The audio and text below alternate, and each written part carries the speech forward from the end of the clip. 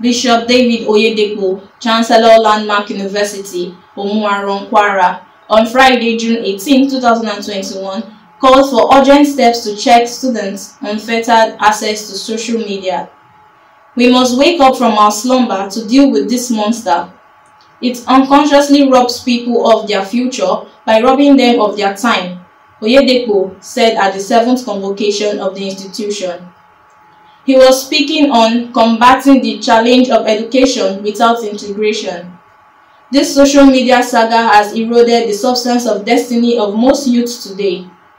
What is supposed to be a plus has suddenly become a major minus. This is because everything of value delivers through investment of time. Suddenly, we are faced with a generation on the wrong side of history. The honor of this generation has been wiped off, the founder of Living Faith Church Worldwide said. Oyedepo stressed that social media content that did not add value should be restricted. They chat all day with no time left to think, plan, program, and engage productively in the pursuit of any task. Many youth spend less than 10 to 20% of their time on their tasks per day. They can never match a generation that spends 70% to 80% of their time on their tasks. We must devise means to put a check on free access to social media, particularly those that are not adding values, he insisted. Oyedepo advised parents of the graduating students to give them free hand to develop themselves to become self-sufficient and self-reliant. Give your sons, daughters, or wives the opportunity to develop their wings, and I know that many will soar much higher than their parents, he said.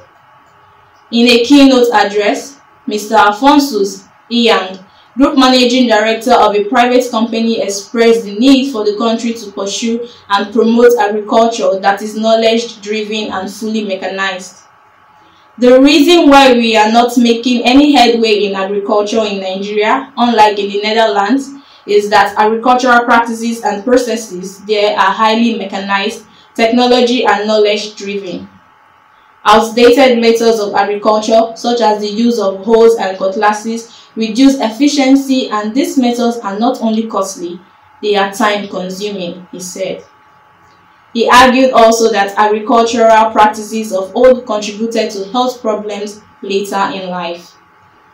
The university's Vice-Chancellor, Professor Adeniyi Olayanju, said at the occasion the institution migrated quite a number of its academic activities into online platforms to adapt to the new normal occasioned by the COVID-19 pandemic. In spite of this pandemic situation that foisted lockdown on the world, our faith and stake is driving continuous engagement with students, and improvements in our services never changed.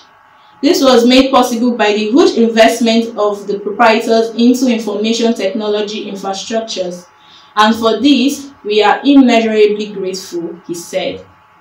46 of the graduating students bagged first-class honors. From Lagos, this is Peace Nwabuko, News Express Nigerian Television.